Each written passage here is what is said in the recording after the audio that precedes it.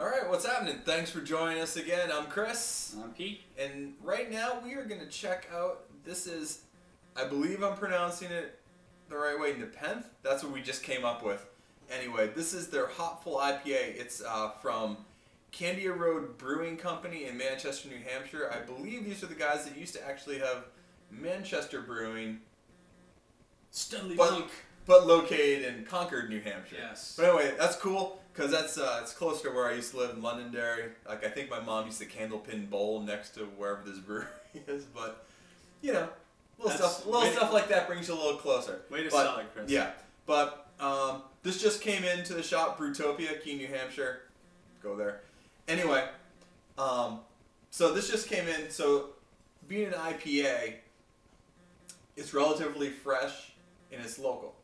So that's sort of one of the main selling points to me on the IPA, because a lot of times we'll get stuff from, you know, the West Coast where it's like, oh, here's a big, huge, phenomenal IPA, but it's been sitting in warehouses and it's sitting in our warehouses over here. So by the time you get it, it's like December. You're like, oh yeah, this is from August, and you're not really into it. So losing some of that happiness. Right. So when something's from about an hour away, I have a lot more faith in it. You know, like when you go up, you can get heady topper real close. You feel good about it. This comes in at around 7-ish%.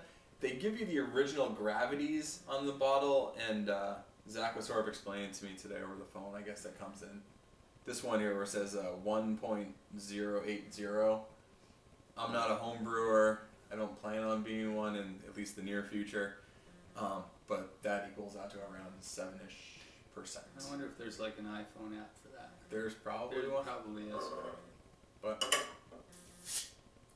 you know, they have just a couple beers.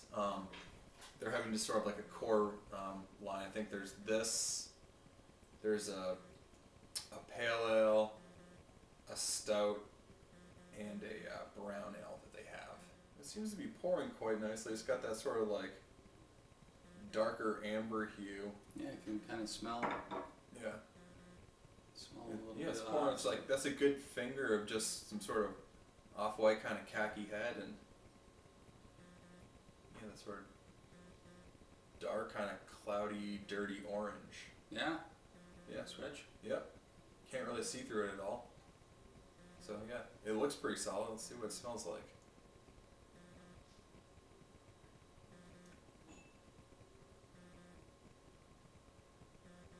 Seems to be a lot of just sort of earthy, kind of floral hops in there. I'm not getting much in the way of pine on this, or like citrus. It's a lot of it. Got a very, like a saison kind of, yeah, definitely earthy. There's a large, you know, amount of, at least in the nose, of malt in the background too. Yeah, it smells good. Well, let's see what we got. Cheers. Cheers. Yeah, it's definitely tasting really fresh. That's the one thing I can say about this. It has, and there's really no way to at least that I can come up with to verbalize what does fresh taste like. But when you have it, you know. You know, just sort of what I think something I've said before. I was picking hops at a friend's house, and it's like if you actually just take like a hop, even if you know it's whatever the various kinds are, you know, you're chewing on it or whatever, you just get like the raw hop kind of taste. And we were throwing them in our beers as we're sitting there picking. You know, he had a bunch of homebrew that he's using it for. We're drinking that with the fresh hops in it. It just has that really sort of pungent kind of hop taste, and it's not a citrus or taste or anything like that. But they were just really earthy, kind of floral. And this is a lot of what I'm getting from it. It almost reminds me a little bit of the Green Flash West Coast IPA, where you're not getting that big citrus sort of taste, at least when I've had it, but it just had like a real kind of grassy, floral, earthy kind of component to it, but it was just really like just dank, just steeped in it. Yeah, there's like definitely a little bit of sweetness in the end. It's sort of, I feel like it's the malt combining a lot, just sort of maybe the end of some of the brighter parts of the hops. But I think it's a really, really good tasting IPA, but it's not like your grapefruit citrus bomb.